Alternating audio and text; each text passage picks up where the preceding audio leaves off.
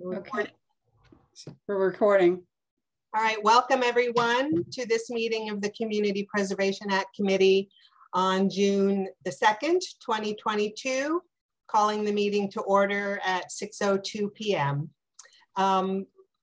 Pursuant to the decision of the town of Amherst, which is permitted by the state, we are meeting remotely.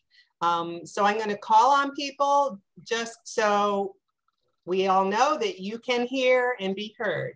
All right, so I'll just go around the order I see in my screen. I'm Sarah Marshall. I'm here for the Recreation Commission. Sam McLeod? Here. Okay, you're at large, right? I'm at large, correct? Dave Williams? Here, representing Housing Authority. Thank you. Tim Neal? Here, at large. Great. Hetty Startup? Hi, I'm here and I'm representing the Amherst Historical Commission. Thank you. Andrew McDougall? Hi, here I'm representing the Planning Board. Sarah Eisinger? I'm here. I'm an at-large member. This is my last meeting. Thank you. Unless we have to meet next week. Tell me you'd Unless we have to meet next week. Okay. Okay. All right. Yes. Katie Allen Zoba. Here, I'm an at-large member. Wonderful. Thank you, everyone. Yes. Several of us will be leaving the committee at the end of this month. So I appreciate everyone making time to be here to reconsider a revised track proposal. Before we launch into the agenda, we need somebody to take minutes. So somebody who will still be on the committee in the fall, I think would be best. You know who you are, I think. Sam, thank you. Thanks so much. All right. So on the agenda, we have, yes? Sonia, the recording for this will be accessible to members relatively soon because I'll need to rely on that for minutes. Yeah, we post them every Friday now, okay, but I'll get it out to you. No urgency, just thank you. Mm-hmm. Sorry, Sarah. Great. And I see Kathy Shane, town councilor, who is our council liaison, is also present. Thank you.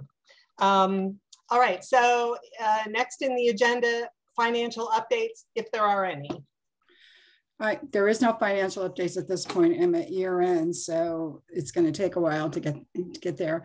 The only thing I can report, and I'm pretty sure I sent an email to everybody, is a large sum of money was returned from one of the projects from Amherst Community Connections, over 200,000. So that'll be in the balance for next year. That's great, and we don't have to vote to reserve it or recommend that it be reserved. It's already. No, we have a big enough reserve in there now, so we can add it to next year if we don't spend it. But we don't lose it. No, you don't lose it. Okay. And the CPA Coalition sent out another announcement about, increases in state match, but we don't know yet what that will mean for Amherst. Is that true? That's true. I think we're being told to use around 30 to 35% for estimates next year, but that might change by the time we get there. We meet again. Right, or right. Y'all meet again. Right. Okay, thank you.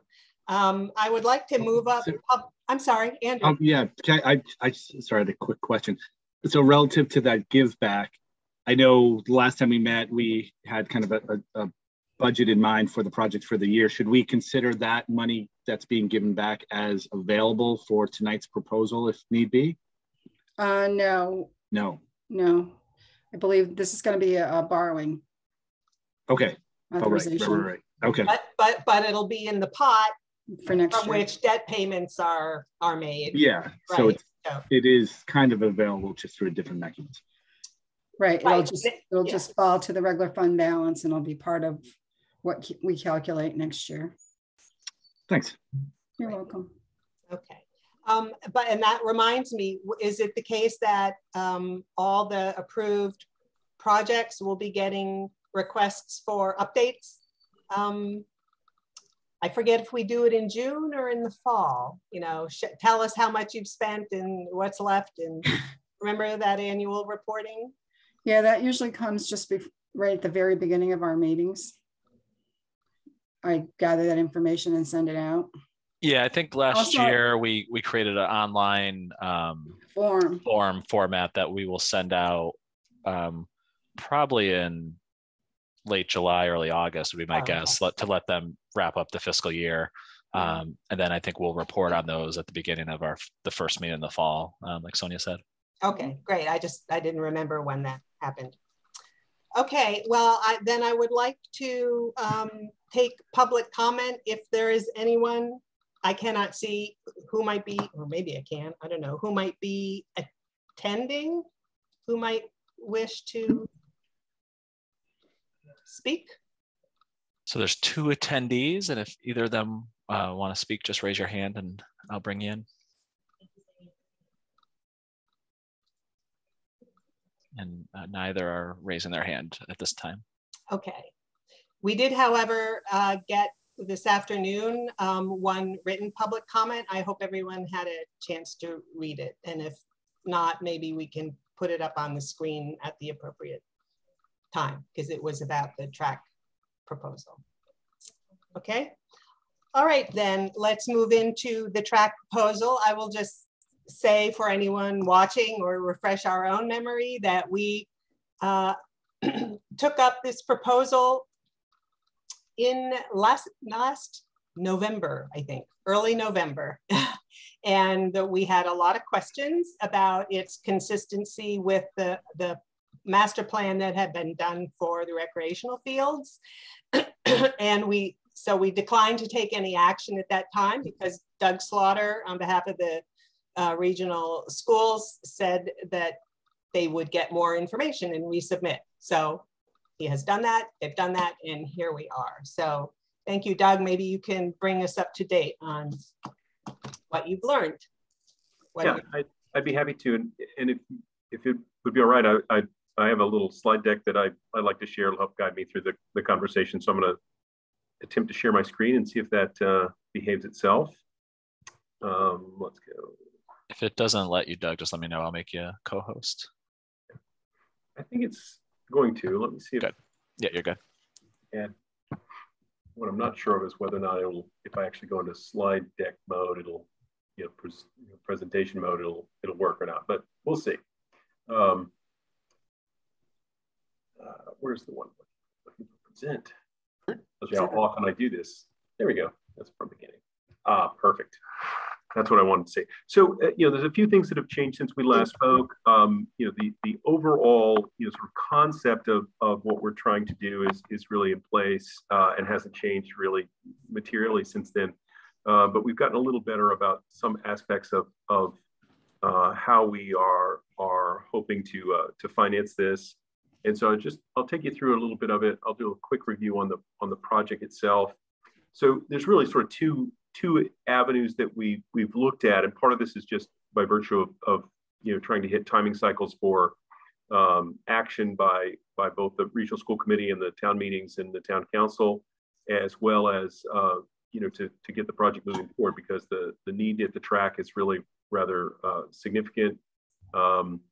We haven't hosted a home meet since I think 2018, and so it's really in bad shape. And so there's really sort of two options that are under consideration. One is basically shown here, which is to replace the track in its current location and just resurface it and some amenity work around it. Doug, we're only seeing the title page. I don't know if you. Yeah, it's not switching with Okay. It might be on your other screen too. I don't know if you've got it on two screens, if you got the dual monitors going, but you might be sharing the other screen. Right. Possibly just clicking on slide number 2 might display it for us. Yeah, he's not on slideshow yet. There we go. Right. Let me try stopping the share and then resharing. And see if I can get it to come up. For what it's worth, I could see it just fine, not in presentation mode. Right. Well, that may be the.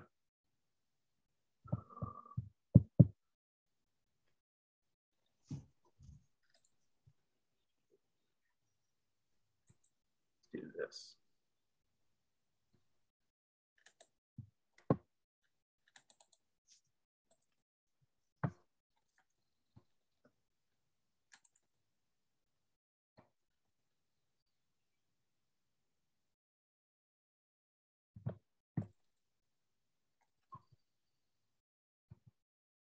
Are you able to see me changing slides at this point?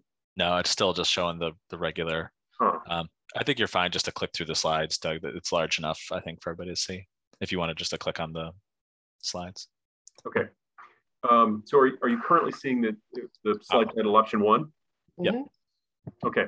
So again, just to sort of reiterate, this is where the track exists currently. The option 1, which is really just about getting the track repaired and some amenity work around ADA compliance and that sort of thing, is sort of one option that we are exploring. The other option,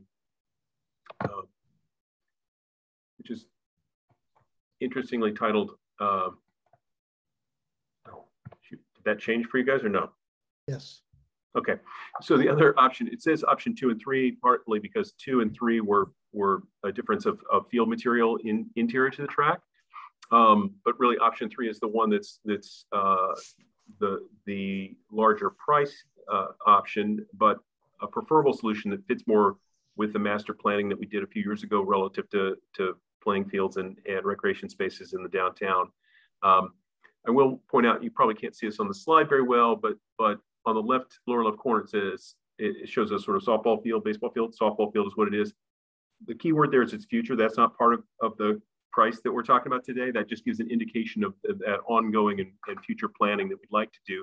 There would be some dirt work and some preparatory work in that area, which would make it a usable space, but it wouldn't be formally a softball field just yet. That's a next phase kind of project we'd like to do. But nonetheless, you get a sense from this slide a little bit of what the reoriented track would look like. There's, the ADA access to the location is decidedly much better. We go with an artificial surface interior to get the most playing time. The amount of playing time on an artificial surface is much higher over the total life of that type of surface. The total cost is comparable, if not less expensive, when you talk about amount of playing time you get. But it does have most of that cost on the upfront side. It does have maintenance costs year over year, but those are fairly modest relative to like a grass interior field. And so this is really this option 3 is actually preferred by the school committee, but the price tag's pretty steep. It's about $4.7 million, and when we last spoke, I don't think we had as precise a number. It's a little better now. Of course, inflation being what it is, that number's probably still fluid in some ways, but when in working with the folks that had helped us with the master planning process, Weston Sampson, they gave us some refined numbers with a more focused project scope, and so we were able to kind of have this target of about 4.7 million as a total cost of project. And so, what we opted to do with this, by virtue of the need of definitely taking some action relative to the track, is to ask the school committee to take some action. And what that involved was they voted to authorize debt, which means we can the regional school district would take on this debt, and we would assess the 4 member towns according to our what's called our regional agreement method for capital. To pay that back. And when we asked the 4 towns about whether or not they could take on, the entirety of the project, every town said, no, that's too big a ask to do in one fell swoop that way. And so we knew that would probably be the answer, but we formally asked the question, and they all clearly said we can't do it through that mechanism of just the usual capital debt assessment of the regional schools. So what the school committee did was vote an authorization of 1.5 million. And that will effectively would be able to accomplish the option 1. That's roughly what it would take to resurface that track in its current location, make the ADA compliance and that sort of thing. However, everyone's aspiring to a much better and more well suited and higher performing space and project. And so what that did was, what that allowed for was a starting point for some funding, but then recognizing that we may want to take on this other project. And so the authorization itself had this rather lengthy structure to it that allowed for the reorientated track as an option. So when you go to borrow money from, as a regional school district, you have to articulate specifically the project in order to get to do the authorization, but then also to actually borrow the money to do the project. And so what we did with the authorization was we had a second option available, and so it has this contingency language in there. And what the school committee voted was that and the contingency was if an additional $2.2 million worth of funds could be raised through various other means, and that was left, to be figured out, and that can be identified and secured by January of 2023, then they would be comfortable moving ahead with the larger option 3 project. And so that sort of sets the frame of the ability to do either of the objects, but it also gave us the opportunity to make a commitment to doing something with the regional schools taking on that debt of $1.5 million, and then provide some clear direction to us as far as other amounts of money and potential sources that can be secured or might possibly be secured. So it gave some and I think for fundraising purposes, so one aspect that's been discussed at length is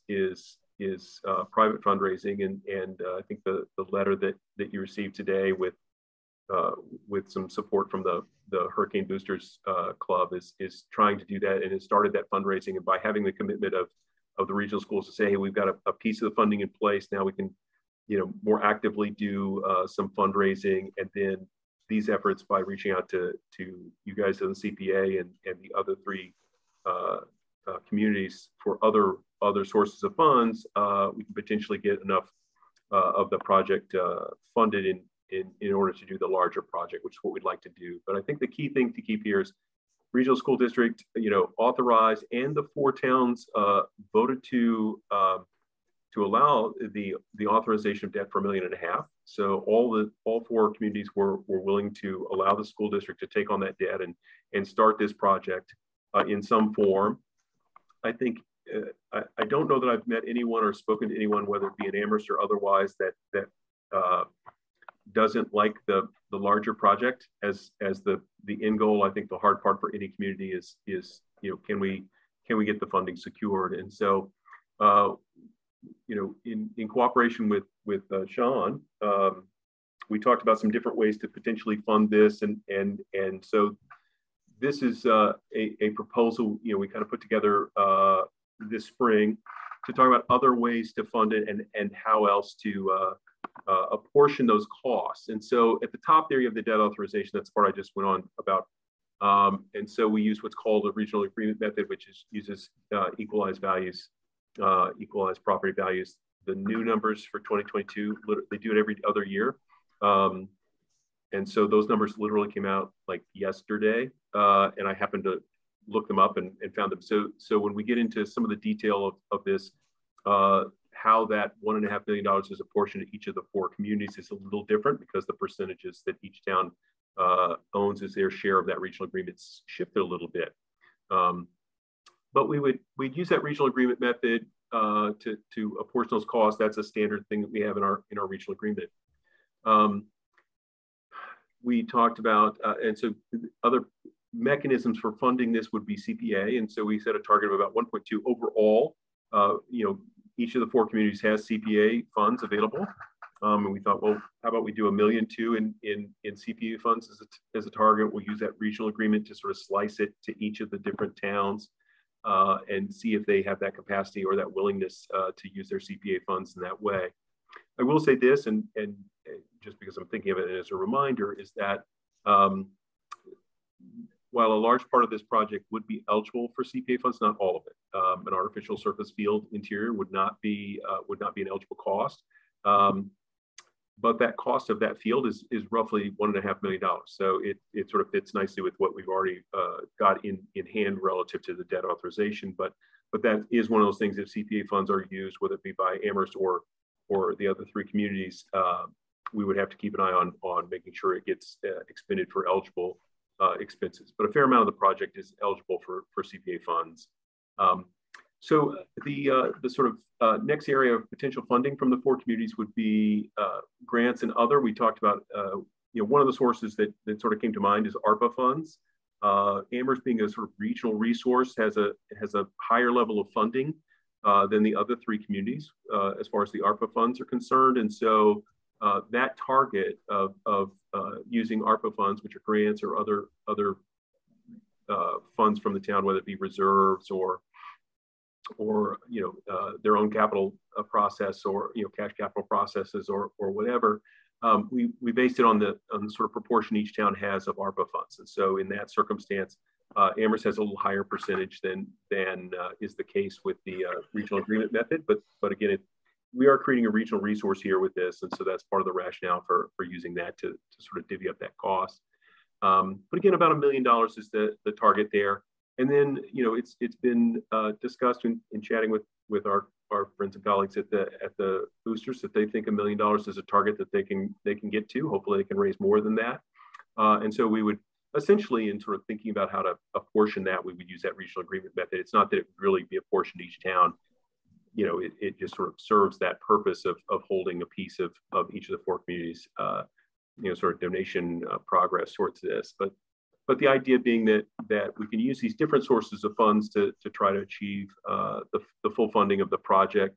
I think the key thing to keep in mind is the combination of CPA funds and grants and other, which would be reserves, cash capital, any of those mechanisms that a town may have, are entirely up to each community as to how they choose to do it. One of the four towns, I can't remember, it's Leverett, Shutesbury, only has I think Shutesbury may have, instead of the 3% CPA value, they only have it at 1.5%. So their resource for CPA funds may be a lot less. There are some other projects in their queue in some towns for utilization of their CPA funds. Likewise, their utilization of their ARPA funds are also potentially identified already or in use. And so I think it's going to be for each community a unique conversation about how to try to hit those targets with us. And my conversations in the ensuing few weeks and months are going to be, this one being the first one, to reach out to each of the four member towns and see, what and how they might support this project and what resources they have available and how they might be able to meet their targets. So these are not rigid in any way, and whether CPA is or is not the way Amherst wants to support, the project, or how much they want to support the project is entirely up to you and obviously decisions of the council. But this was a frame of reference for trying to use different sources to try to raise the funds to utilize this, or to create this really significant asset and resource for the community of Amherst, but also the regional school students and the region, because a lot of people use these spaces, and a lot of them are younger kids from those three other communities, and so it's I think reasonable for each of the communities to kind of chip in and help out in helping fund this project. Can I add something real quick? Yes, please. Just for the just so everyone is aware. So this project cost you see there, if you go back to that other slide for 1 second. So the 4.7 million, that gets the region a 6-lane track. I know there's interest in going to an 8-lane track, I think for competition reasons and other reasons. If you have an 8-lane track, I think it allows you to do more. We did get an updated cost estimate for what it would take to get to an 8-lane track, and it would be about $150,000 more than what you see there. So that would have to come out of one of these other funding sources. I think, we'd hope it would come out of if we can fundraise more, that's sort of a tangible thing to fundraise for us to get to that 8-lane track. But just so everyone's aware, this gets us 6 lanes as a town. If we want to go for the 8-lane, it would be a little bit more.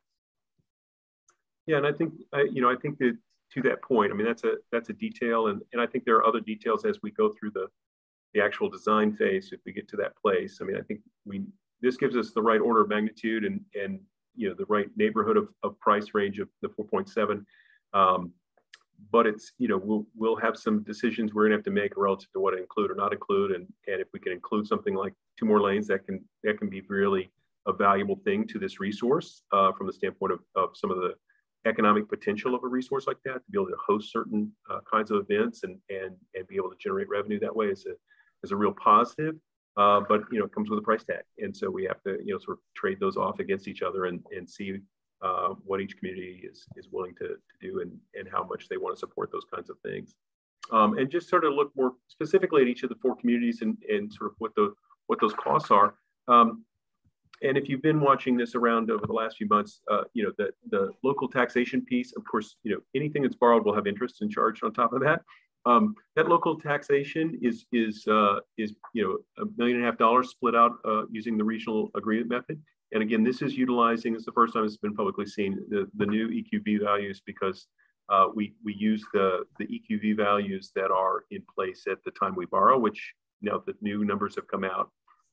We would potentially do some borrowing, basically early in next calendar year, and so that would change the numbers a little bit, and so that shifted things a little bit.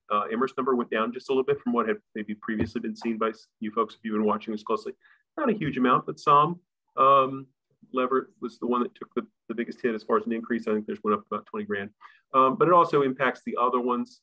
The thing I will say, previously, there was some design work. We'd come to you right at the beginning of the pandemic, just before the pandemic hit, and you were generous enough to support some funding for some design work relative to the option 3 type project.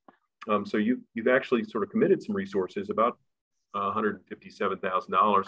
The town of Pelham also did that. Leverett and Shutesbury, we had gone to them at the same time and asked, and then the pandemic hit. We said, hey, just hold off. They held off, and so they didn't actually vote to fund in any way at this point. So they've not funded anything from their CPA. So in hand, we already have the sort of target for CPA funds for Amherst is a little over $940,000. We've already put $157,500 into the pot, as it were. And so what left is about $784,000 in a sort of purely defined way. The request that we came to you with earlier in the year was about $800,000. So it by coincidence really basically is the same number. So that's not a change. But I think the real key thing to take away here is the ask of CPA from the town of Amherst at this point is sort of in keeping with what we've asked to date. The school committee is very strongly in favor of that option 3. They think that's the smart choice, but they also recognize the need for some action relative to this track. And so we're hopeful to have your support in getting some more funding secured for this project, and that'll send a good message out to the other communities, as well as the people doing fundraising that Town of Amherst is committed and wanting to see this project move ahead and move ahead with that more significant changes to the existing circumstances. So I think that's sort of the update of where we're at. I'm happy to take any questions anyone has. Thank you, Doug. Yes, so please, committee members, please throw up the yellow hand if you have a question. So I think Tim was first, but in any case, I'll call on him first. All right. Okay, my sound is still on. Great. Yeah. Doug, do you have the cost breakdown of the 4.7? Those slides were the request for funding for the 4.7, but what's the cost breakdown of the project? I do. I didn't share that with you, but I certainly can. I meant to actually. I'm sorry, I didn't. I can share the memo that was created in early February. That it doesn't have the more recent number that Sean just spoke about 8 lanes versus 6. But I'm happy to share that with the committee. School committee had it right around Valentine's Day in their packet of materials. But I'm certainly happy to share that with you guys. And it has the breakdown. Roughly there's it's broken out by, some of the amenities, the dirt, earthwork, the field itself, the track, sort of setup and construction. So it has some detail to it. It's by no means a biddable sort of level of detail, but nonetheless, it sort of articulates the kind of costs that are coming with the various aspects of the project. So I'm happy to share that with everyone. I say, if anyone can lay hands on that tonight, it would be really good to see that one page or whatever it is. Yeah, I'll email it to Sean and Sonia basically when I hang up with you guys. Okay, right. Thank you. Sarah. Yeah, Doug, thanks for the presentation. I had a question about the other towns. Maybe you said this, so forgive me, but the other towns and the CPA, it sounds like the grants, those were both targets. But do we know the timing or the interest of those CPA committees in receiving this request? And are those towns meeting simultaneously? Do you know? So the CPA process for the other towns, I did speak briefly with the just to update the Pelham Community Preservation Committee a little bit about this a few weeks ago. Typically, their cycles are like yours. They sort of take on and review projects in the sort of late fall, early winter, review them, and then offer recommendations for their town meetings, which happen in the spring. However, they certainly can and potentially would entertain, if they were having a fall town meeting, they could take something off cycle if they chose to and had resources. So I know that at least one of the communities is definitely looking at a fall town meeting. So that would be, again, an opportunity for us to get them to commit in more than just CPA, potentially other ways to help support this project. And that would be helpful as far as just kind of putting formal agreements in place for financing. But yeah, their CPAs in particular are on a similar schedule to you guys. It would probably be something we'd have to take off cycle, but it could also be a circumstance where they might, as a community preservation committee, take and make recommendations, in advance of their typical schedule, and then the action by town meeting would be in the spring. But we'll have to work on sort of how firm that would be and whether that's enough of a commitment for the school committee in order for them to move the project forward. And I think the other funds, ARPA funds are ones that are I think technically under the select board control in those towns. So the select board, I think, can authorize payment. They typically like to run those things through their town meetings and have varying processes. I've connected with one or two of the towns on that topic a little bit. Some have committed their ARPA funds to something entirely, and so they don't have ARPA funds. So they're looking at use of reserves or something else would be their sources for funding. And again, if they had a fall town meeting, they could actually take action and appropriate at that time. It may be something where we seek some recommendations and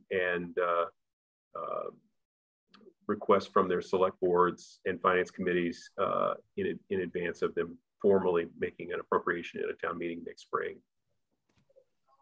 I can follow up on that. It's unclear to me the significance of this January 16th deadline. Does the regional schools authorization evaporate if all these pieces are not lined up? Or it doesn't, but at January 16th, either we have all the commitments, or they have all the commitments, which would require fall town meetings, or they don't. And if they don't, then we default to option one. And option one doesn't require any CPA funds. Am I also correct that if you're asking, if the school region is asking Amherst for, I think still 800,000, but it's unclear to me if that's the amount you're requesting. That is specifically for option three. And if that cannot be done, then the grant does not happen?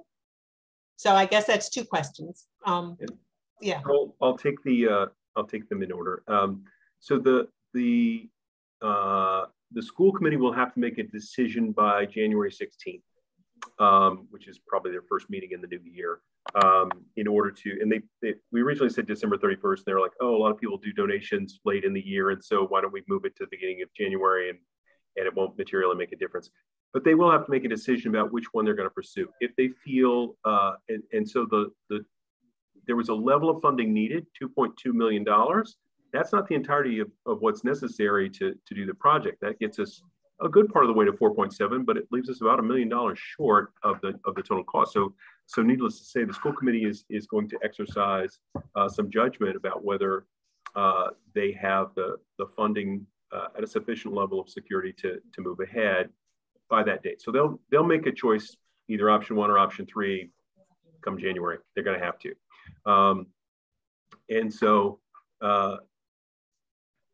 that being said, the other piece of the puzzle here is that, the independent of what we wish for, if we don't have the resources, we can't borrow the money, or we can't take action. So you can't do anything without the sufficient resources to complete the project. And so if there aren't, when we go to actually, borrow the money and secure the work with folks, if the actual resources aren't appropriated at that point, we can't take the action. If we feel they're going to be, that type of thing, then we will be in anticipation of those things. If, however, it doesn't materialize, we raise, the fundraising's there, CPA, you guys vote for it. I think it's entirely reasonable and appropriate to put contingency language into that vote. That if the option 3 is not being explored, then it wouldn't be an actual award from CPA. I think that's perfectly fine and appropriate. The authorization we currently have in hand for is enough to cover option 1, and so the request of CPA funds would be basically returned to you if we didn't pursue that. I think putting contingency language in would be good. And yes, the actual ask is for $800,000, which would be in conjunction with the previous appropriation that you guys made to kind of complete the piece that we were targeting for CPA from Amherst. Thank you. Katie. Thank you. Thanks, Doug, for this. I really appreciate all the detail. I did have a question about, and if you cover this again, my apologies, but I'm seeing, 2 million for grants and donations, but the 2.2 is what you're saying has to be raised by the January 16th. Right. And so what the other 200,000 is? So it's, the 2.2 million is any sources. So it's excluding the debt authorization is independent of that 2.2. So the 1.5 for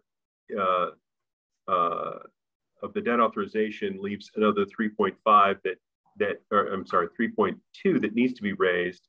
The target that the school committee felt was a comfortable enough level to feel like ahead was 2.2 from whatever source. So from any source, got it. Okay, yeah. If they get 2.2 and donate, million in donations, then they'll feel comfortable that we can potentially get others from. It didn't matter what source. Yeah, but it's just the timing that you were describing. Got it. Right. Thank you. Dan. Yes, thanks, Doug, for the presentation and the charts. They're quite helpful to understand the general discussion. I have a few questions. One is a follow-up to Tim's question, and the question is, what was the source of the cost estimates?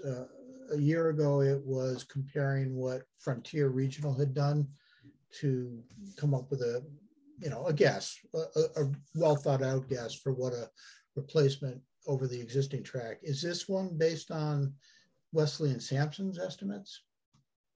It is. Weston and Sampson, we re-engaged with them and asked them to do some refinement of what they had originally produced back, I want to say it's 2016 or 17, I think it was.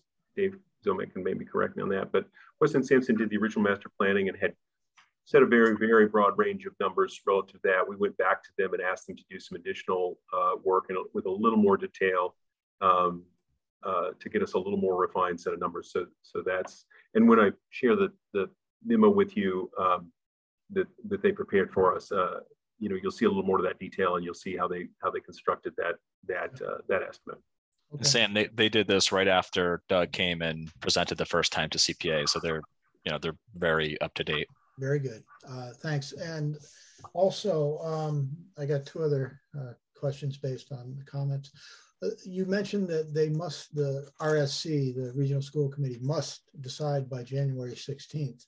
I'm curious why that's such a date of definition. So there's a couple of pieces. One is that in order to, you know, the debt authorization needed to have some parameters, and there's a couple of rationales for that. One is so that the timing of the project, in other words, to move ahead in a timely way, it was necessary. It also puts formal language in that when we go to the state and submit paperwork to borrow money, it's defined in a way that is clear and not open-ended, and so that's a helpful aspect and a kind of a requirement of the Department of Revenue to do that. I think the third, idea is that by setting a date like that, it sort of, like I said, a lot of, for fundraising, it sort of sets the frame. In particular, they've moved it into January from the end of December, just because a lot of people do some end-of-year gift giving and for the tax purposes and whatever. So it gave them a little more time to, for the people doing fundraising to kind of, potentially get that last little blush from the end of December. But I think that there's some requirements for the borrowing that it required some language of that sort. I think also setting that frame and setting a clear target date is helpful in activating the fundraising as well as the action by the various communities as far as decision making. Okay, it focuses people's minds. Yes, and I appreciate it. And I got one more, then I'll defer to others. But since I have the floor, I'll continue.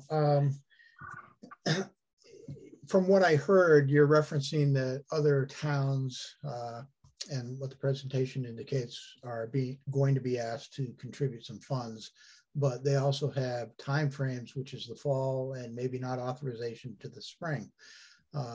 Obviously, the sooner they can be moved to move one direction or another, the better. But that's a precursor to my question is, what's your confidence? What level of confidence do you have in some of these other sources of funds? There's two categories. Sarah E. had inquired about this sort of as the first question, but the grants that are potentially coming from other towns, as well as Amherst, I believe, and the fundraising. I'm curious because there's a large magnitude there and a short time frame. And the ask currently of CPA is about 800,000.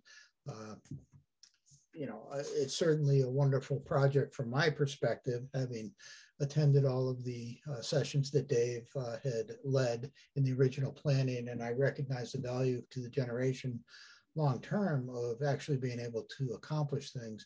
But in that light, having concerns over being able to accomplish it, one factor is what's your guess on the likelihood of these other sources of funds?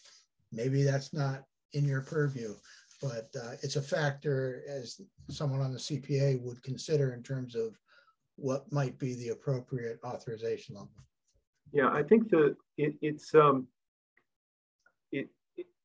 and I'll give my opinion about this, in looking at and talking with the other communities about their resources. So, they're, all like Amherst, they have reserve funds that are available for use. We by virtue of some portion of support from the federal government, that sort of thing, and some lower costs last fiscal year for the regional schools, we came in significantly under budget. And as a result, we had less need. There's a limit on how much reserves the school district can carry. And so if we have more than that limit, we're compelled to give that back to the communities. And so we did that this spring. And so there's a resource right there for each of the communities. It's not huge numbers, but at the same time, it's in a way sort of found money. They were expecting to spend it on education. So I think that it's logical to me that sort of found resource could be something they could apply toward this type of capital project, because it's still spending on the schools that they were planning on spending. That has kind of come back to them. So I think there's a few different options at each of the communities. I have a sense that they that a fair amount, if not all of what we've got sort of articulated there is available to them. It's a question of are they comfortable enough with this project as a choice of how they want to spend their money. And I think we can convince them that that's a good direction for them to go, and that it's a resource that adds value to their community as well as the regional schools. And so I think I'd say that the resources exist. It's a question of communities. Any word from the fundraising group? I haven't spoken to them recently. I don't know if Sean or Dave. Well, we just got an email from them before this meeting, right? I think that was the email that was sent out to the committee expressing support and sort of their intention. So I think that. Oh, go ahead, Sean. I was just gonna say, Sarah, Kathy found the cost estimate sheet, so I have it. If you want me to bring it up now or wait till after her hands go down, I can bring it up after. Why don't you bring it up now? Okay. And while you're doing that, about the fundraising, I'm not sure why I think this. Maybe I'm imagining. Maybe I heard it that they may be waiting in part for us to move. I mean, because this is a CPA money from Amherst would be a big piece of it. And I don't know, it would be much harder to raise money if we weren't even going to contribute, so. I think that's the conundrum I've been in for a while now, is the sort of chicken and egg circumstance. Right. Yeah, if the fundraisers could raise funds, then we could, convince the towns that they should invest in this way and vice versa. So I think the initial commitment of the $1.5 million to debt authorization approval by 4 towns is a significant step to say this is a project that's really got some legs and it's gonna move in some way, and that it's now in everyone's best interest, if they like the larger project, to start preparing and committing to the other funds. So Doug, can you just, or somebody walk us through this, or just? Do you want me just to go through it real quick, yeah, Doug? Sure. I mean, so Doug and I aren't the engineers to put this together, but I can just quickly go through the categories. So you've got site preparation and demolition, and you can see the different. Is this large enough for everybody to see on your screen? Okay.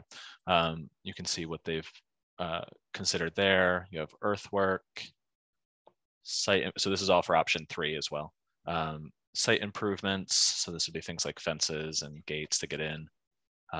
You can see Doug was talking about that the turf field was roughly the $1.5 million. And so this is that portion that would be specifically the turf field. We have the running track. Excuse me a moment. Dave Williams, can you mute? Yes, I can. Yeah, we're getting some background noise. Thank you. So you've got the running track portion, electrical and lighting, because I believe this would put some new lighting up, right, Doug? Over the, yeah. So that comes up with a total estimated program cost of 3.5. Mobilization, overhead, and profits, that would be, what goes to the general contractor who takes this on, is a 12% estimate. There's a 10% contingency in this, in the construction numbers. To get to 4.2, and then to get to the rest of the way to the 4.7, there's a 12% design fee estimate, which would still have to be negotiated. But so 4.2 times with 12% added on to get you to that 4.7. Any questions on the cost estimates while they're up? These are recent numbers. I mean, because inflation has been. Yep. Yeah. Okay. I mean, so I will say you can never account for the inflation that we've had recently. So we think we hope that they include sufficient inflation, inflationary contingencies. But as we've seen recently, it continues to go beyond expectations. Does anyone? So I see several hands up. If hopefully that's specific to this cost estimate that we're looking at. If not, please put your hand down and we'll just come back. Okay, Andrew. Yeah, I thought I'd heard something different, that this would not include the lighting. So this is fully operational lighting. We can run events in the evening with this 4.7. I believe that is the case. Let me just see if this shows it. Doug, is that your understanding? This includes new track lighting as well? Yes. Yeah. So it's lighting. So we'll repurpose existing lighting or add new as needed to sort of to make sure the field's available for day and night use. I think the one big thing, and we did not include at this point a significant input for seating, and it's kind of by design that we did that. We've got some seating we can bring in. I think that's a sort of future fundraising or sort of potential later project that we might take on. More importantly, is to get the project, the facility itself in good working order and available to us to use, and the seating is a next tier aspect to add.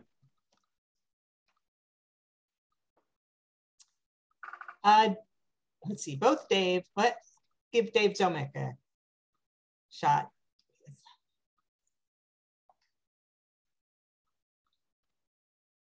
No?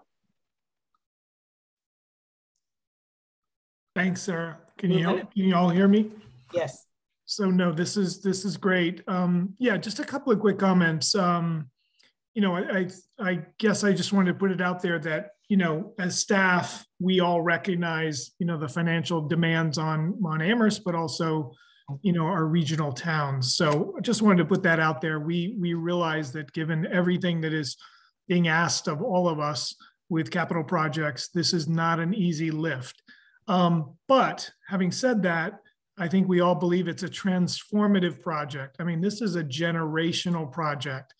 Not only have we been dealing with this track for years, and I just walked out there with my family, with my daughter and my wife about 10 days ago, and I was struck yet again by just what a poor resource it is. So it's a transformative project.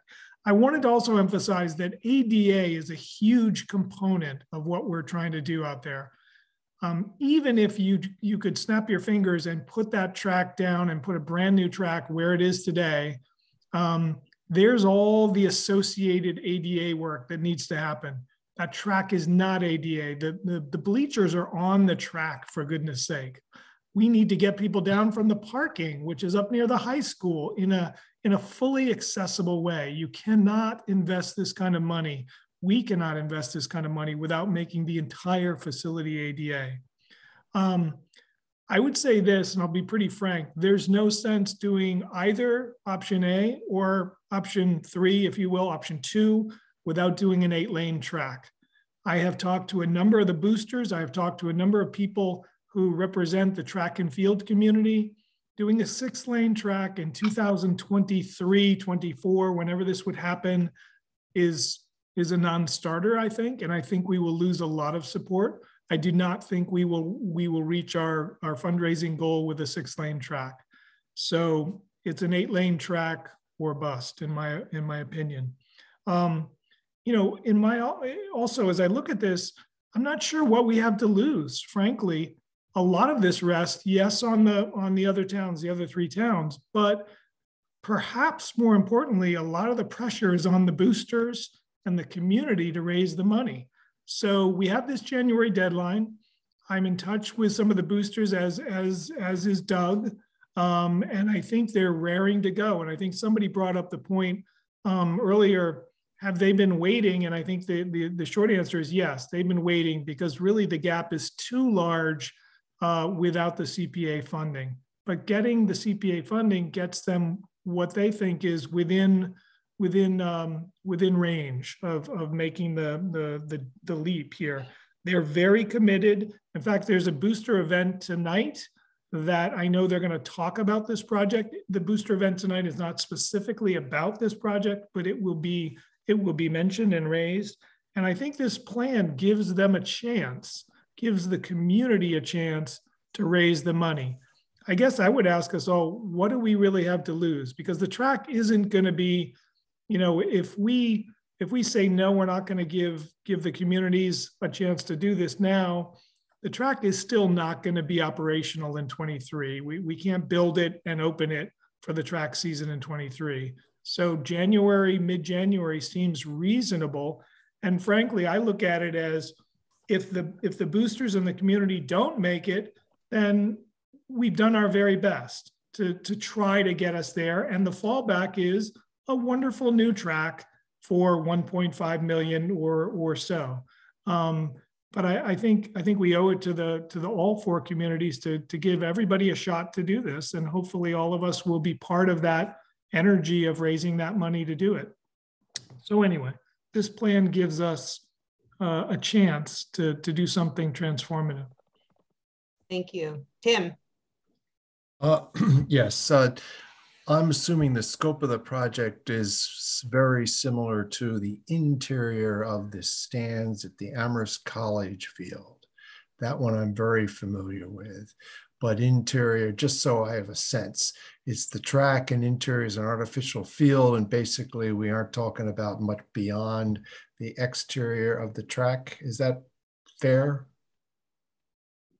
I mean, that's the part that you're going to notice. I think the reality is that there is, you know, a fair amount of, you know, earthwork that'll get done relative to the surroundings. You know, as you look at the documents that I'll send along here in a little bit, you know, you'll see that some of the field events are exterior on the sort of north end of the track. That's a whole space. I think the ADA is a non-trivial but significant amount of work done that brings it around. And then even where that softball field ultimately will go, there will be some preparatory work there as well, so that the next project's got a smaller lift to get to it. And then one other piece that's, again, sort of out of sight, sort of out of mind is the Tan Brook is culverted and runs underneath a portion of that field. And so we'll have to do our due diligence and make sure that that's managed properly and taken care of and attended to in the right way. I don't know that it'll be necessarily a significant thing we need to do there, but it's one thing we'll keep an eye on. And if we had to do anything, no one would ever see the work, right? Because it's completely, you know, underground. But nonetheless, we will, and I want to make sure to assure people that we'll do our due diligence and proper care around that as well. Okay. Because, yeah, I think I didn't see any in the cost estimates. I didn't see anything for the ADA and all that in there. So I think that's an important component of the project, seems to me. And in terms of the marketing and the fundraising, it probably was very helpful in having that sort of stand out. So it's not just doing like what Amherst College did. It's including some ADA, et cetera, et cetera. So I think that's helpful. Okay. Sarah, if I could just add that the boosters are not shooting for 1.2. The goal of the boosters is really 2 million plus. So they are thinking, they're thinking of contingencies. They're thinking of cost escalation. To be honest, my conversations have even included their consideration of an endowment for the track. So they're aiming very high. Again, kudos to them. They have had organizing meetings on this. And again, who's to say whether they are going to succeed, but they're aiming very high, and they don't just want to make it to $1 million or 1.2. They would like to be much higher than that and make sure that those extras that are essential to the project happen. And I think we'll also look at the public sidewalk, which is on Mattoon Street. which I believe is off the regional land as well. So that is part of the ADA access to this potential new facility. And then, sorry, while I have the floor, one final question. I was a little surprised that the backup would be to spend $1.5 million on a non-reoriented track. I thought that was inconsistent with the master plan for the whole fields. And I was surprised that that would be a backup. It is I will say it is inconsistent with the master plan, but Doug can speak from the school side, but I believe the school committee and the superintendent feel the necessity to get something done. Yeah. And that would be the fallback, is to just get the track redone in the orientation that it currently is in.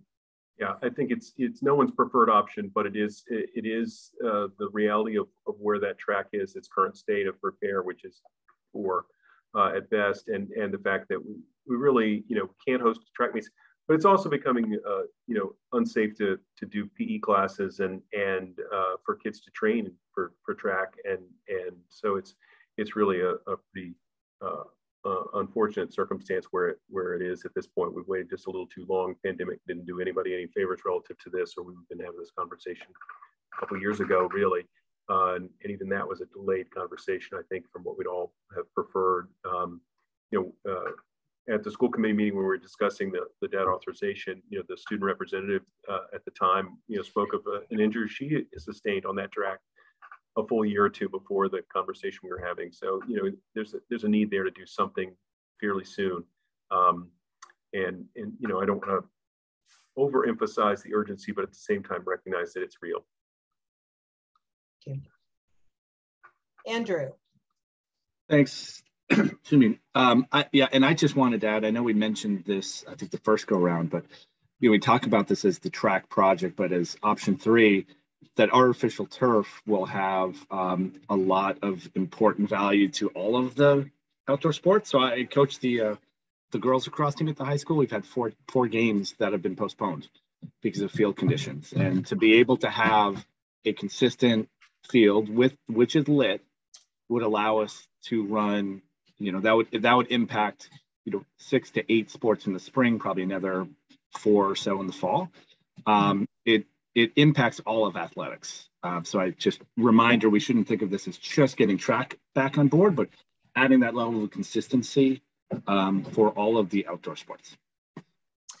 Thank you. I just want to see if there are any more questions specifically for Doug, because when he's answered all our questions, we'll just talk amongst ourselves. We'll talk about what we've heard, and we don't need to keep him here for that. So does anyone have any questions for Doug?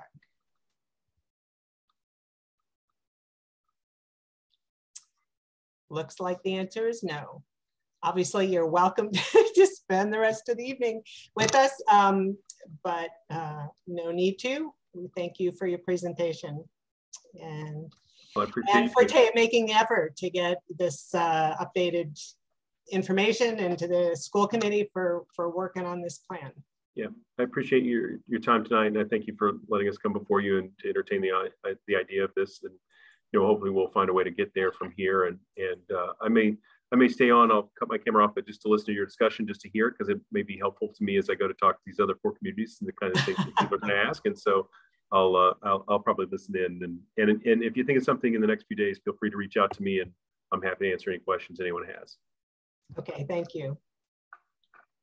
All right, so excuse me. So I think now our task is clear. We've been presented with this revised request, and we are going to have a vote, hopefully tonight, but if not, then next week. But I think there is some urgency in resolving the matter this month, because so many of us are going off the committee and everybody needs an answer. I don't understand the council. I don't know the council's calendar. That's not really, I mean, someone will tell us if we need to know. So, Sam, what would? A couple things. I'm wondering if Sean or if Doug is still listening, if the costs can be emailed to the committee members so that we can actually look at it separate from what was on the screen. Yeah, we can nice post we can have I believe the Weston Sampson report is finalized now, Dave, right? To where we could post that information either on the school website. So we will, or just that summary that was presented to us in case as we're talking. Yeah, no, absolutely, we can do that. Do you mean you want it emailed to you in the next minute so you can look at it while we're talking? I think it would be a helpful piece of information for people to have as we're talking about it. Or we can just leave it. If Sean has it, we just leave it on the screen. That's Sean, sorry to jump in. Sean, I just emailed you and Sonia that memo from Weston and Sampson. Okay, and you have no issue, Doug, with that going out to the committee, right? Nope.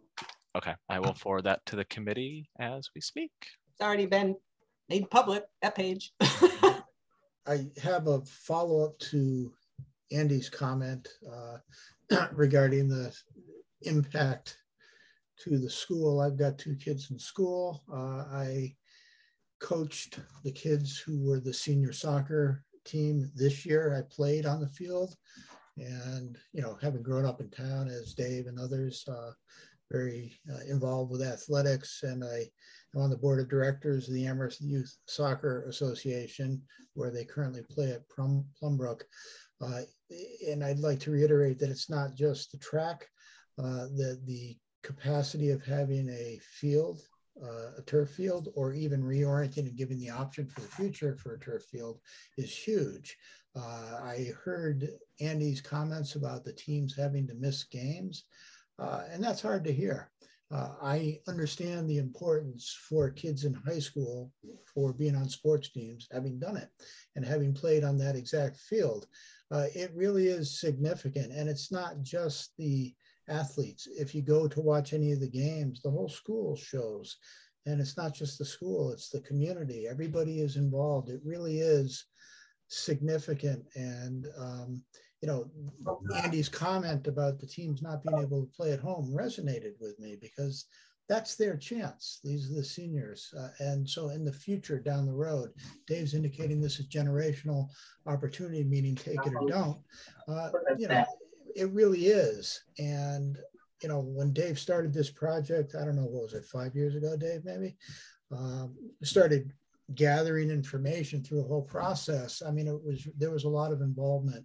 So I underscore, based on my own experience and awareness, what Andy has said about this being more than just a track. Kim, you're muted. You need to unmute. Sorry, I just heard that the attachment was sent and I was trying to print it. Sorry about that. Oh, well, your hand's up. Do you mean your I know, I'm sorry. I would like to, I think we need a discussion as to what actually this committee is going to be funding. We were told earlier, and frankly, I don't recall, why is the artificial turf field not eligible? And if that's true, what a component of the project are we talking about that this committee would approve funds for? So I think we need to understand that. Sean popped his hand right up there. Yeah, so it's not eligible because categorically it's not eligible. There's a ruling from the CPA coalition and others that track is not, artificial turf is not an eligible use for CPA. So that's the rule. We can't do it. In the legislation. Technically, like, what about the undersurface and all that stuff? Is that so? I think the way we thought about the CPA portion is that it's not one for one, but that more or less the CPA portion would go towards the track. I understand. Okay. Because walking tracks are eligible for CPA funds. So I think, again, it's not going to, in reality, it may not be one for one like that, but I think that's what I would suggest, is that we identify the track portion as being the CPA portion. I see. Dave, you have something to add to that? Yeah, just a quick update. If I'm not mistaken, what happened is when communities began to sign on to the CPA across the Commonwealth, communities immediately started to fund turf fields with CPA, and it got a little bit, frankly, out of control. So they changed the legislation, and it clamped down. As Sean said, you can no longer use CPA dollars for for the turf field, but you can use it for all the other pieces. So essentially we would bring, these different funding sources together, and basically it would be up to Sean and Doug to not use, if you and the town council recommend and authorize this funding, to not use that funding for the field itself. But there's, as you look at the budget, there's lots of other associated costs with this. So it could go toward the track, toward earthwork, but it just can't pay for the nuts and bolts of the synthetic field.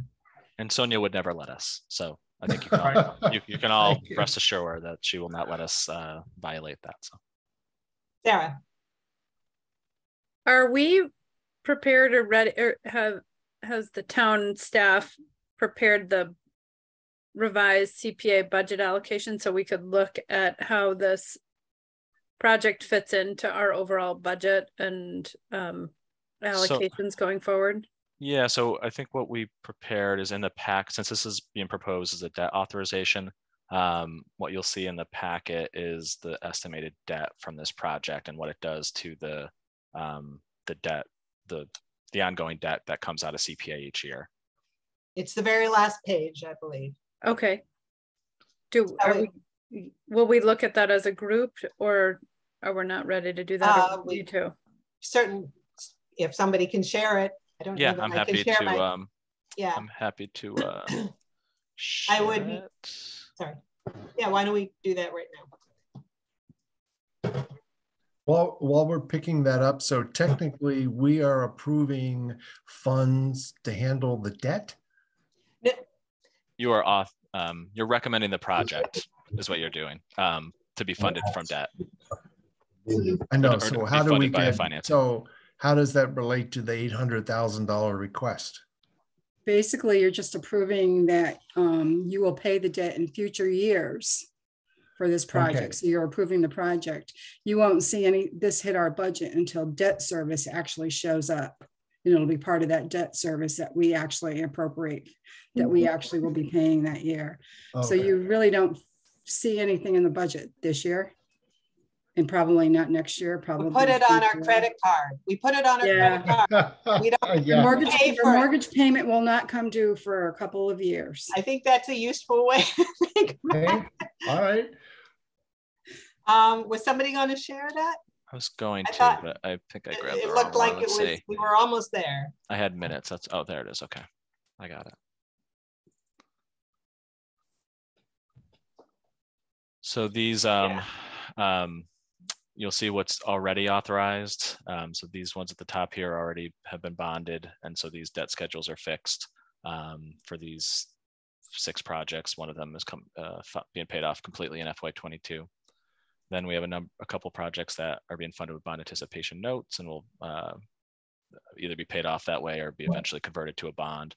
And then there are some that have been approved by CPA that we haven't quite started making payments on yet. Jones Library Special Collections. That one we didn't have an estimate yet because it's the project is still a ways away, but we can get you an estimate for what that will be. Valley CDC we will start paying next year, and you can see our estimate for that. And then the high school track, so the project that's being proposed tonight, an authorization for about 800,000 would translate to these estimates in the first few years, and this would be a declining debt schedule. So the maximum would be in year 1, and then it would reduce each year after that.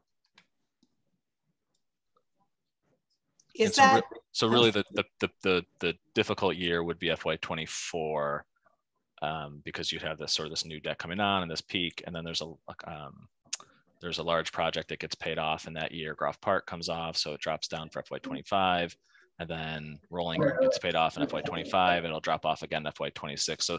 So there'd be a couple of years where your debt might be higher than it's been, a little bit higher than where it's been, but it would catch up pretty quickly when those other projects are paid off. And our typical CPA budget is a little bit over $1 million. Is that right? Like one. Yeah, it's been a little bit higher than that the last couple of years, right, Sonia? Yeah. Yeah, and we have that. If we don't spend any of that budgeted reserve that we just appropriated, then that falls back too, so it becomes part of the budget. Plus, I don't know if you heard me at the beginning, we had one of the projects returned. Yep, $200,000 I heard, right. Okay. Our total FY23 requests was $2.9 million. So including the debt service, that's what we already, Dave, you're unmuted again.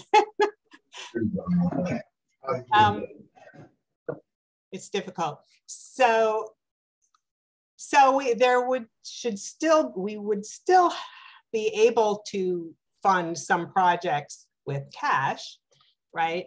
But there would be a tough year or two, especially when the library borrowing comes on right at that peak. But it looks like most of the borrowing is just falling off in about 3 years. So that's going to be great.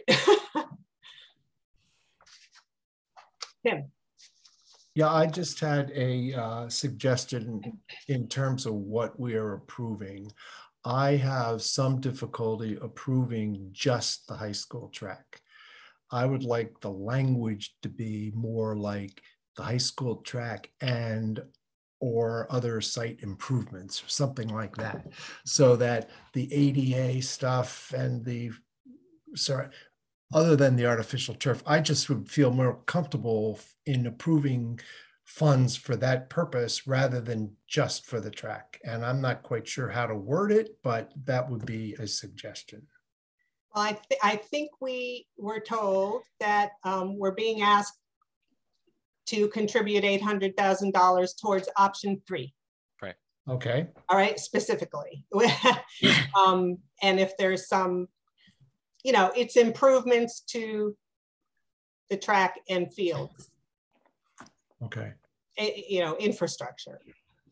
But we don't, Sonia and team will know exactly what can be paid for and what can't be paid for.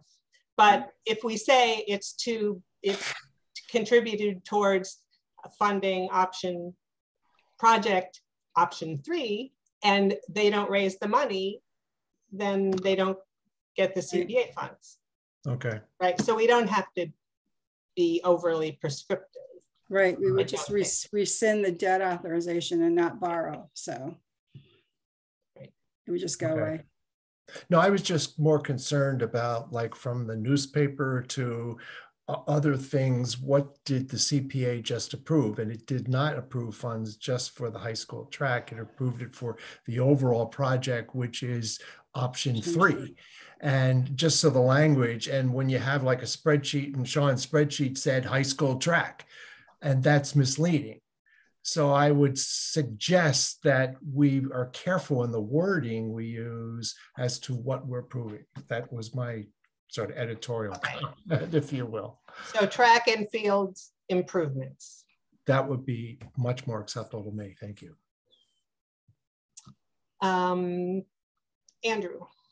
I was just going to echo or agree with Tim. I think that's a really good suggestion for optics to tweak the name on that. Katie? Yeah, Sean, you mentioned that the library is a few years out, and I just that I think it's FY24 where it's 500,000. Do you think it could start then? Because it would probably be, the debt service might be 150. Yeah. So the estimate for the library. So the earliest the library debt would start would be FY24. It could be later than that. That could be a tight year. No, that will be the tight year if it does start. So the estimate for library debt, hold on, I've got it here. In the first year, it would be about 115,000. So, and then it would stay around that level and trickle down a little bit. But so yeah, you potentially could be another 115,000 on top of that, 120,000 on top of that FY24 number if it starts in FY24. It's very possible it might be 1 year later, which would line up better with some of the other debt obligations dropping off. So John, yeah, that could possibly change too if it's part of the overall borrowing authorization for the library. Wouldn't that be over more years? Because I think we've had that before. Where you mean borrowing over more than 10 years? Part of part of the main bond. It might go over more years and less debt. Yeah, so, I think we still have options in terms of how long we structure it over. Right. So the number could change a little bit. Sam. Following up on Tim's comment, I like the fact that it's referencing the larger project. Option 3, it might be in our interest to put a comma there and say not for the purchase of artificial turf as and in compliance with CPA regulations or something along those lines. In other words, we're going with option 3 exclusive of the purchase of the turf. I think you can just say for the eligible CPA costs of option 3. Yeah, it's a better way of phrasing it. And that would give us, the latitude we need. Yeah, this happens in other projects. We don't. Yeah, that's a wonderful way of phrasing it. We pay for what we pay for, what we're allowed to pay for. but in terms of the optics of it, I think that taking Tim's comment and also saying for the eligible CPA items would be, there'd be no harm in saying that, let's put it that way. And I have a question for Sean and Sonia. The 10-year funding, I saw the interest rate at 5%. I'm like, wow, that adds an extra couple $100,000 over the course of the 10 years. Is there, I'm wondering what your thought process is in selecting a 10-year bond time frame as opposed to any other alternatives. Yeah, I mean, 10 years. So I think two things. The 5%, yeah, that's higher than where we've been, but interest rates are headed that way, unfortunately. So we're, I think our conservative estimate before was around 3%, and that was conservative a year ago, and now it's, it's no longer there. So, so 5% is sort of back to where our old conservative number was. In terms of 10 years, I mean, we could go a little bit longer. You balance paying more interest costs if you extend it out longer. And you also got to be mindful of the life of the asset, because you can't borrow for longer than the life of whatever it is. Now, a track should be good for more than 10 years. So you theoretically could stretch it out more, but we like to pay off debt as fast as we can. Let's put it that way. I think if we can pay it off quicker, we want to. But not shorter than 10 years. We sometimes go shorter than 10 years, but I think when it's a larger project like this, then 10 years is sort of our minimum. Okay. And yeah, it's not up to us anyway. Yeah, I mean, we could do it over 5 years. It would take a bigger bite out of your, the annual amount that you have available. Right. Okay. So we have not heard from a couple people, Dave and Hetty, and I just want to make sure you have a chance to say anything you want to. Hi. Hi. I was just curious to know what would be legitimate CPA funded eligible pieces of this project, like not just to ask the sort of most obvious question, if it's not the actual artificial track, what could it be for, just as for instance? It is for the track. Yeah, it can be for the track. Not the turf, not the fake grass in the middle. Gotcha. Not the field. Thanks, Sarah. And it could not be used for permanent seating, but they haven't even proposed that. So as far as I can tell, the only thing in that cost list that is not eligible is the installation of the turf field, the artificial turf field. All the design work would be covered, all the preparation, et cetera. There's a lot in that list. Well, out of $4.7 million or whatever it is, I think it's easily can accommodate $800 or even $957,000. So I don't think there's a problem there. And one more sort of more procedural question. So given that the funding is sort of elastic from what I can barely understand of the sort of finance end of all of this, just sort of envisioning the actual project, would the project be phased in any way that would help funding, all of the components of funding, or does it have to all sort of come together at one point? That's my question. Yeah, John can tell you. Yeah. I mean, it'll and Dave, you can hop on and add. So I don't know if you can phase this. It's sort of it's a project. It's sort of contained in a way that, you know, you're going to do it all together. I think, you know, Doug, hop on if you're still there, and if I say anything incorrectly, but even if this is approved and we get the funding by the January timeline, you know, this is probably not a project. It's not a project that's going to be ready next summer. It's probably the year after next summer. So it's still a ways away in terms of when this project will be complete and ready to go. Is that your understanding too, Doug? We're looking at summer of 24 that this might be ready sometime in there. Yeah, I think, you know, in talking both with the folks at Weston and Sampson, as well as just kind of the general understanding of the timelines for things, that, you know, it would be nice to start design next summer, but actual construction would probably start. I mean, in a perfect world, it would be, you know, some preliminary work in the fall of next year, but I think that's really optimistic. It's more likely it'll be probably the spring and summer of 24 where the actual construction occurs.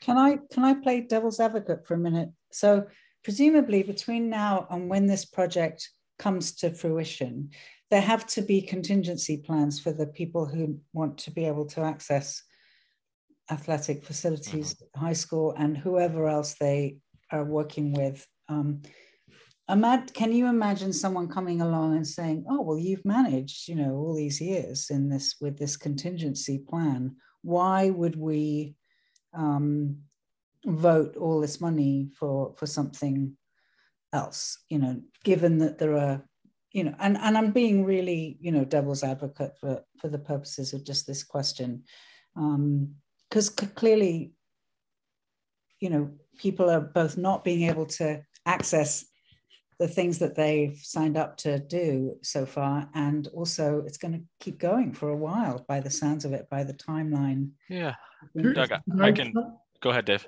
Yeah. Dave. Yeah. So no, I think it's a great question, Hetty, and I would jump back to something Andrew said a few minutes ago, which is, I think we've only heard, we in staff and you as a volunteer committee have only heard from a very small percentage of very frustrated residents of all four towns and athletes, but they're out there, and we've gotten letters through the years. I mean, this is really kind of a 10-year effort to do this project, and I think Andrew's comments reminded me, because I've been in this project for so long, that it's more than the track. It is that field. It is that multi-purpose field that will serve young men, young women, and all of those sports teams, including baseball. Even though it's not a baseball diamond, baseball can't get out on fields early because they're too wet. So it's lacrosse, it's field hockey, it's soccer, it's ultimate. Every sport will take advantage of that multi-purpose field, and those athletes are raring to go. I think the key is, if we have a plan and we can reach the financial goals, I hope, and I'm trusting the community that if we have a plan and we reach our fundraising goals as the four communities, that they will have the patience to say there is a light at the end of the tunnel. I trust that will be true. And again, if the community doesn't reach the goal, then the fallback is to do the track, and I think there will be frustration, but so be it. Just on the phasing question too, Hetty, you had a great question there, which I think occurs to all of us.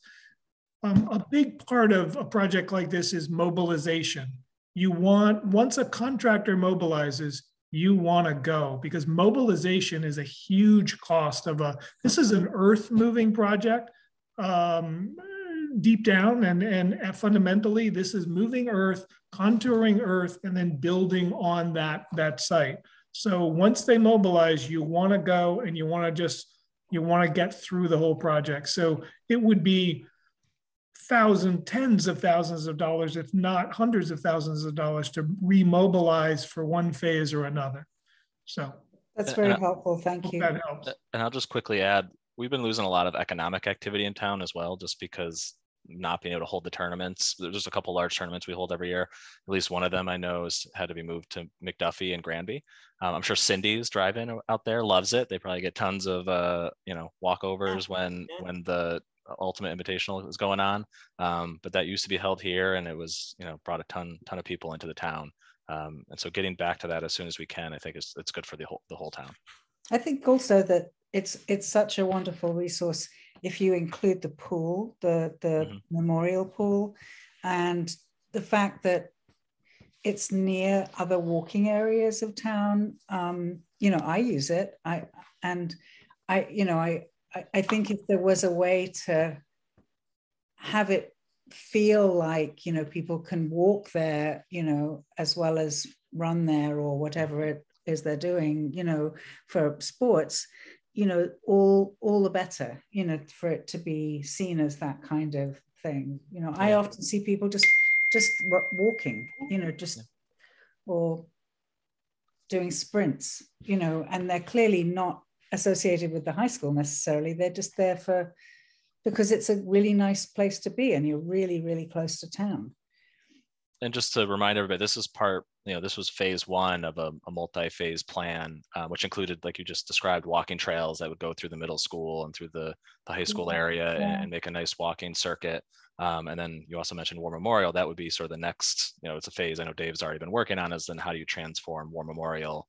And then you've got a really nice center of activity for everybody to use. I still want to have that court for the game with the pickleball. Thank you. I'm still voting for that. Dave would be happy to sit and talk with you after this weekend about the location. The town council already voted that funding, so we're working on pickleball. But where? I think Hetty's saying she'd really love it if it were. Yeah, I want it in. Yeah. That's you want it in central town, not up in Mill River. Well, we're working on that. I love Mill River, and I totally get it that it would be there too. But well, someday we'll have pickleball at all three parts. Dave Williams, Mill River place. I want to ask Dave Williams if you want to say anything about. The first thing I want to say is I have been listening to the entire conversation. I don't know why my computer is behaving the way it is. I don't want you to think that I am ignoring what is happening. And very interesting conversation. And I guess there was one question raised by Tim. And I believe that David Zumek responded, but I guess it may have been last year in a discussion. And David Zumek talked about the track and field being a part of the revitalization of the town of Amherst. And our focus should not be just that we're looking at athletics for Amherst High School or the junior high school or what have you. Given what we have done or we are doing in the town's common, all of these things are connected, and the field, the track and field, would also be a part of that to enhance our town. And so the challenge now is our funding. So I have listened very carefully. I support the direction that we're headed, but unfortunately my computer has decided that it didn't want to be bothered with any more, and including me. So that's it. Okay, thank you. We know you're out there. Computers have minds of their own. Definitely so. Yeah. Okay. So, Dave. Yeah, just I wanted to thank David for that comment, and it was a good reminder. But people know how enthusiastic I am about all things Amherst, and these projects really get me excited. But just David, your comments were very poignant because, here, a couple of years ago, we were saying, wow, what's a playground going to do at Kendrick Park? And there were, frankly, we all were like, well, I don't know. Is it going to be a good thing? Well, every day when you go by that playground at Kendrick Park, it is used dawn to dusk. And people are out there gathering. It's a family gathering place. It's good, as Sean mentioned, for economic development.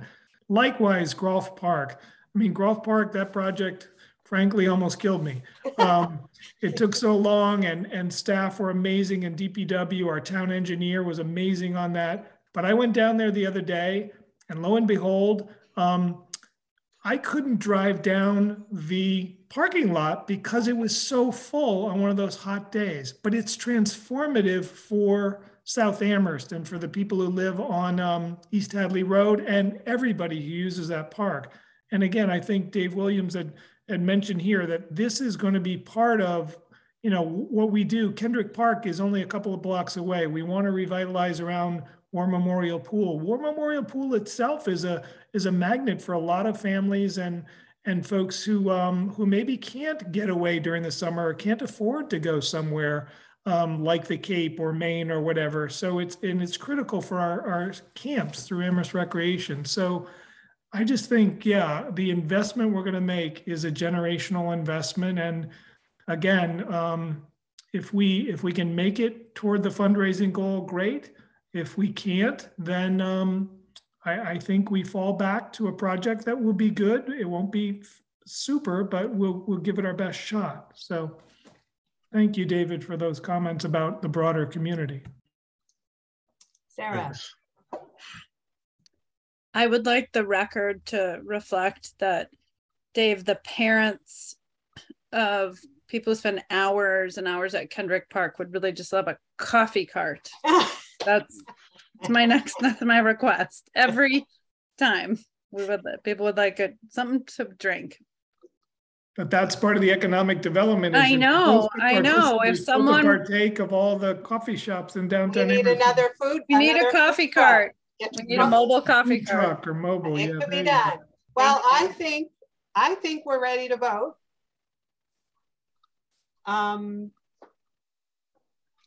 So I don't know if Sonia's going to fill in one more column in that spreadsheet, or we're just going to kind of wing it without the spreadsheet. You're muted, so I don't know what you're saying. I can just make. I would wing it without the spreadsheet because okay, all right. All right, then I'm going to move that we approve the regional schools request for $800,000 to be contributed towards funding of option 3 for track and fields improvements, including accessibility improvements. Is there a second? Second. Tim, all right. Second. Got it, yes. Was that clear enough? Was that anybody? Okay, Sam, you have your hand up. I tried to make it clear through the years that I'm an advocate of this project that Dave has championed, and aside from the CPA, I really hope that the town and the school committee and Doug and everyone in the boosters are successful in achieving their goals. I would not want to see the town revert to option 1 because I recognize the benefit, value, transformative nature, and in many different ways of reaching option 3, and the key is the reorientation. Once it's reoriented, things will fall into place. Having said that, and having heard the presentations of the uncertainties of funding, I wonder if we want to increase the $800,000 to a different amount. And if we could, even if it were just $50,000 to give an indication. That's my thoughts. That's my mindset. I would say that's a very generous impulse. I don't agree with that. I would note that $800,000 is several tens of thousands of dollars in excess of what their current estimated the CPA cost to Amherst is, if I remember that from that table. It was like 7,000 extra. I thought it was. I thought I saw 893, 793. So it was 784, which was exclusive of the 150 already committed. That was the number that was given to us. 784 is the 941.4 less the 157.5. So okay, I don't have the spreadsheet. Oh, okay. Okay. And just so, if I may, the regional schools could always come back. Again, if there's a reserve in place next year and there was a shortage of funding, or they theoretically could come back again if they wanted to. I understand. I think it would be best. I think it would be better to let that happen, because they might need another 20 grand to add the 2 lanes, you know, or whatever. They might be almost, but not quite there. So I just like the thought of the committee spurring other communities and other sources. It might backfire, Sam. I would say we should all just support the fundraising as best we can. Any other comments on the motion? Are we then ready to vote? I think so. So this will be a roll call vote. So Sam. I'm a yes. Katie. Yes. Tim. Yes. Hetty. Yes. Andrew. Aye. Dave. Yes. Sarah. Yes. And I am a yes. So it is unanimous. 1, 2, 3, That's awesome. 4, 5, 6, 7, 8. 8-0. That's great. Yes, that is great. So wonderful. I suppose that means there will be a very brief special report to council. I doubt we don't need to have any further meetings about it. I think it'll be very easily accomplished, right? We have to send it on to council and they'll act on it when it works, makes sense to them. We can update you on their timeline once we know exactly how they'll slot it. They'll have to do a hearing and things like that, like they do for the other CPA recommendations. So we'll let you know as soon as we know.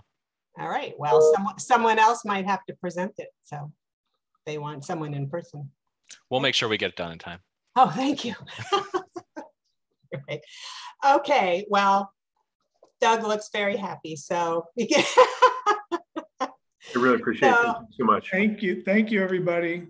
Well, thank you all. Good Thank night. you all for coming, and what a wonderful way to end the year. And thank you again to all the people who are going off the committee. Who's going off, Sarah?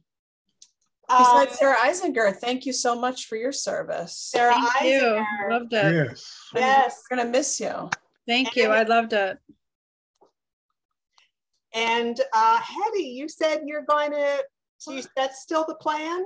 The plan is for Robin to come back on. Yes. Come back. What I officially am saying is that I've kept the seat warm for her. We just had dinner together here. She was actually on the call for a little while. We just need to put it to a vote with the Historical Commission members. So yeah, it's just some, what's it called?